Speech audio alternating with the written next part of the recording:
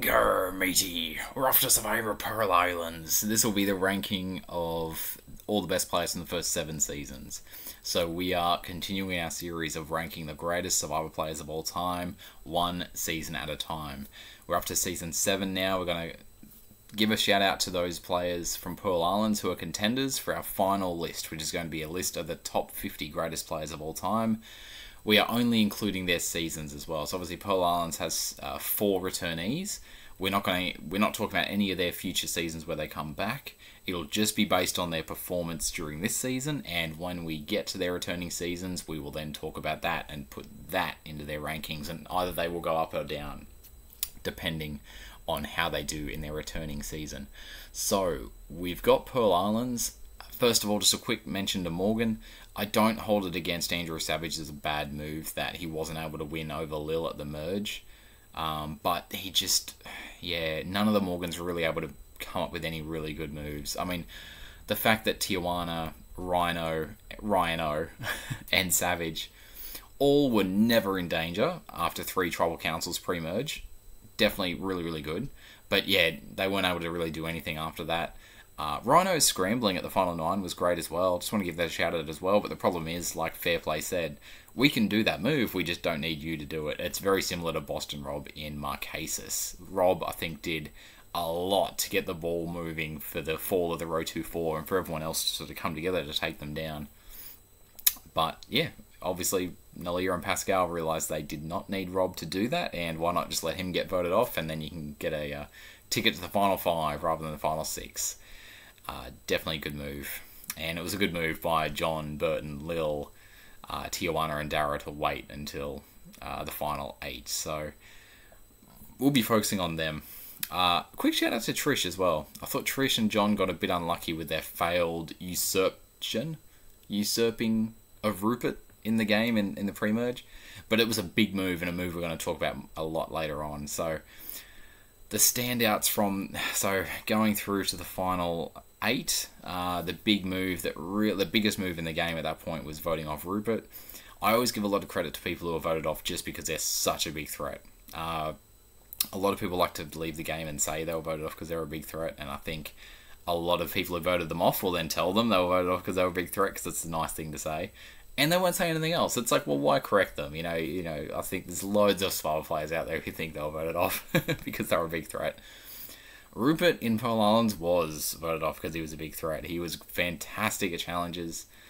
Him and Burton were definitely the 2 standouts throughout the whole season, but especially down to the final 8. And a good move to get rid of Rupert at that point. But I don't give people that much credit for it. I mean, it's a fairly obvious move. But I think continuing throughout the game, the work that John and Burton did to keep Lil on their side for as long as they did. Lil did not obviously stay on their side, but for as long as they did, was really admirable. We get to the next episode with Johnny Fairplay's dead grandma lie, which was just one of the most outside-the-box strategies ever. He did use it strategically, although I don't know if it really did anything. Obviously, later on in that episode where the whole dead grandma scene at the reward challenge, later on you get a scene where John is swearing on his grandma to Krista and Sandra, saying that, no, I will vote with you guys, we'll join together again, Drake strong, and vote off Tijuana in this vote, which is what happened. And I think Sandra and Krista, frankly, I think they would have gone with that vote anyway, because Krista and Sandra were suddenly found themselves on the bottom after Rupert was blindsided. So they would have taken any offer at that point. And I don't think John really needed to lean on the crutch of, a certain grandmother who may or may not have been dead at that point. Sandra, for one, didn't believe it anyway, and she stated after the game that she never believed it. But she still went along with John's vote, obviously. So, and John, really, really good through the rest of the game. Played a really, really strong game. Again, they did lose control at the final 5 when the other 3 women who were left in the game teamed up to vote off Burton. But yeah, I mean, John did play a fantastic game early on. Also positioning himself on the Drake tribe as the swing vote was really good. The one downside with John is the failed, taking out of Rupert during the pre-merge rather than at the final 8 when it did work. Yeah, they believed Sandra, and Sandra was not on their side, and that was one crucial vote that him and Trish needed. Theoretically, he could have been voted off at that tribal, and after that, he did put himself in a lot of hot water because he was suddenly on the outs of the Drake tribe. But overall, I thought John played a fantastic game. He did a lot in the game. He really played the game very aggressively from a strategic point of view. I think him, and along with Rob Cesternino in Amazon, who is... I've basically written down my rankings from the first 6 seasons down below. Rob Cesternino is number 1, and put it in the comments as well to give you an idea. But the failed... and the fact that him and John had done the most strategy and pulled off the most big moves and the most game-changing moves of anyone in the first 7 seasons. Big positive in their column, but I'm going to knock Johnny Fairplay down a few more places to Rob, so Fairplay is not quite with Rob. I've got Rob Cesternino at 1. I've still got Tina at 2. I think she didn't have to do much, but she did run the Australian Outback strategically and was fantastic. A huge jury threat, and ended up in the end together with the only other person who could have been close to beating her, but she still beat Colby at the end, which is saying a lot. And then Richard, the original winner, the original survivor strategist, is number 3. I'm going to put Fairplay at 4. I'm going to put Fairplay above Teresa. I thought Teresa played a fantastic game, but again, you look at like what Fairplay did and what Teresa did. Fairplay did a lot more strategizing. Teresa just had an immensely great social game, and the random cast vote for Lex also was a really, really good move in hindsight that almost turned the game in her favour. For 2 votes, actually, in the final 9 and the final 8. It had a really, really big ripple effect. But we're not talking about that now, we're talking about Pearl Islands. Fairplay, number 4. The other player in contention, again, I do like Burton. I want to just give a shout out to Burton really quick. I know he was voted off twice. But when he went to Rupert initially and put forth the idea that we should throw a challenge because we need to get rid of some of the weaker people because they're just going to gang up on us as soon as they can, probably as soon as the merge hits. It was a really good move, and Rupert... He obviously, though, didn't read Rupert correctly, because Rupert immediately swore vengeance on Burton and said if he was a real pirate, he'd already be dead. I'm like, okay, Rupert, calm down. But, yeah, Burton ended up burying his game at that moment, even though it was a really good strategic move, and most people would have gone for it. But, unfortunately, Rupert is not most people. But I do want to give Burton a bit of a shout out. Again, he was voted off because he was, I think because he was a big threat both times. And again, I know that Johnny Fairplay did a lot of the strategic legwork for Burton to try and keep him in the game as long as possible, especially after Rupert was voted off. And we can get to that as far as like, should Burton actually have blindsided Rupert when he did? At the final 8, should he have tried to keep Rupert around for as long as possible? Like, for me, I would have waited one more vote.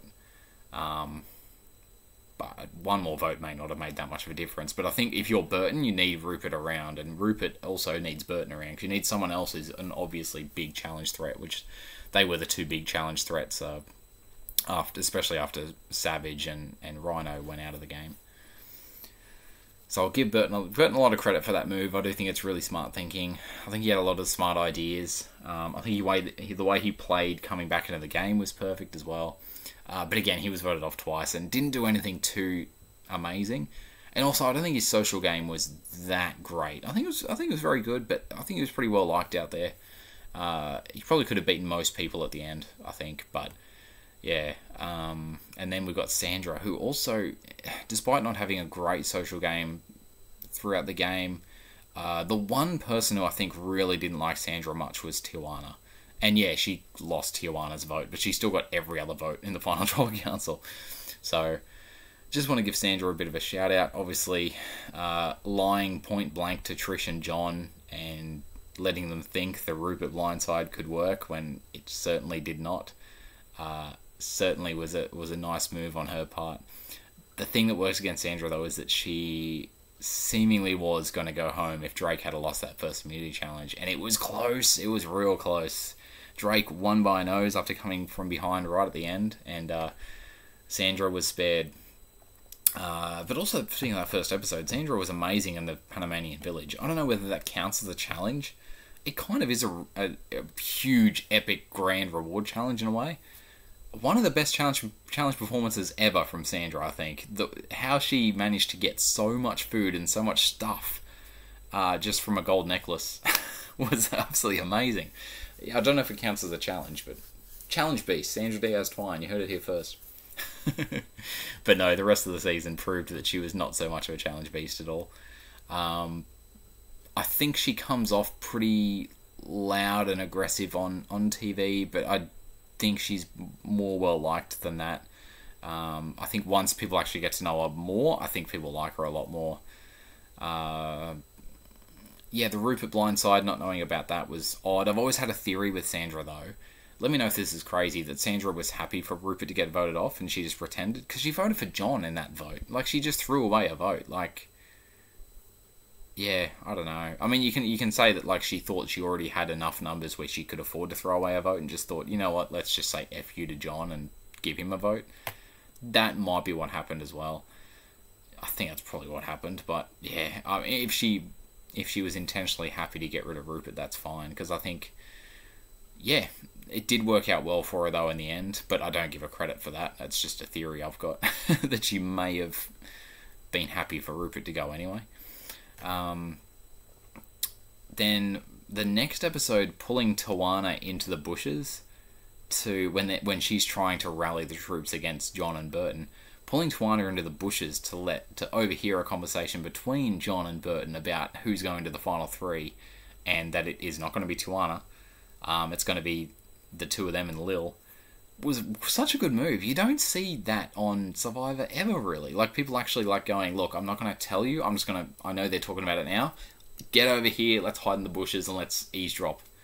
Such a good move. It was really, really unique. I don't know if I've seen that in any other Survivor. And then also the going to throw out Rupert's fish and letting Krista take the blame for it was pretty diabolical, but pretty brilliant as well. Although that was, I think, kind of a bit of an accident. But hey, you can say Sandra got a bit lucky with that one, but Sandra also denied it very well. She was like, no, it wasn't me. I was yelling at you the whole time. And it's like, yeah, she was yelling at Burton the whole time. So yeah, she actually handled that very well. And it worked out quite well for her in the end. And then obviously everything towards the end where she finally did manage to rally the women together to take out Burton at the final 5. I think she had more to do with that than Dara or Lil did. I think she was the ringleader of that trio. And then obviously going to the end, I just want to give a shout out to why Lil picked Sandra to go to the end with her and not John. Because Sandra and John are the two, in my opinion, the two best players of Pearl Islands. And we're kind of comparing their games here. It was because Lil said that she was worried what would happen to John if he actually won, which John would have if he went to the end with Lil as well. It's definitely, and that's why she took Sandra. Sandra's also a mum and that sort of thing, so I think Lil was in the Kim Johnson from Survivor Africa situation where she kind of knew she was going to lose to either one of them and just thought, well, who would I rather see win? And turns out it was Sandra in the end. Sandra's final Tribal Council speech was great too. At that point, we don't have that many final Tribal Councils to have watched, and we haven't really seen that many great ones either. For what it's worth, Kim Johnson actually had a really good one, even though she never really had a chance to win. And Lil in this season too, I actually thought was really good in the final Tribal Council. A lot of the older women are quite good in the final Tribal Council, even if they don't end up winning. But I thought Sandra was really good. This is probably, together, Sandra and Lil, the best final Tribal Council performance of two finalists in a season. I thought they were really, really solid. So yeah, give Sandra a lot of credit for that, but I do put Sandra several rungs down. I think Sandra gets lucky, obviously, early on that Drake are able to win the first and second and third challenge, to the point where challenge strength is not something they care about by the time they finally go to Tribal Council.